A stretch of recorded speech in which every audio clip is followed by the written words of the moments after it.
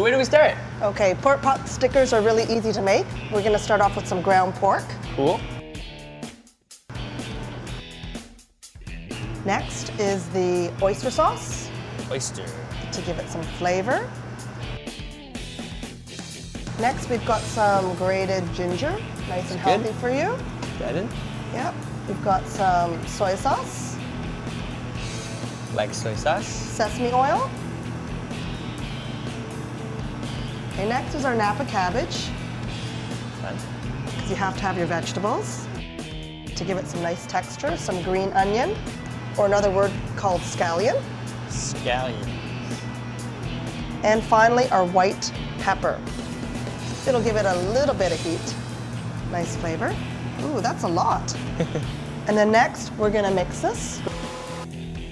Okay, so why don't we mix this together? Mix it up. Get down and dirty, love the food, feel it. Here we're gonna start wrapping our pork pot stickers. We're gonna take a wrap. So what do you call these wraps? These are called pierogi wraps. You can find them in your local supermarket, and they're made from wheat and flour.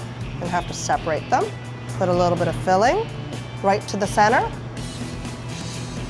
It's gonna take a little bit of water, and you're gonna just damp the edges. Just damp around. Next, we're just gonna fold it into a half moon and put pressure.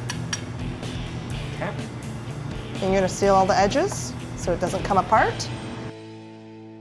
So to cook these dumplings, you need a pot with some hot water and a non-stick pan, preheated. Let's get these dumplings in the water. You wanna grab those tongs. Cool. And you'll know when they're cooked when they begin to float. Okay, now that they're ready and they're floating, we're gonna grab our slotted spoon. I'm gonna add a little bit of oil. And when you're ready, you can place the pot stickers right into the pan. Cool. It'll splash. Wow. So what we want to do is we want to give it a nice golden color. So once they're nice and golden, we're going to place it on our plate.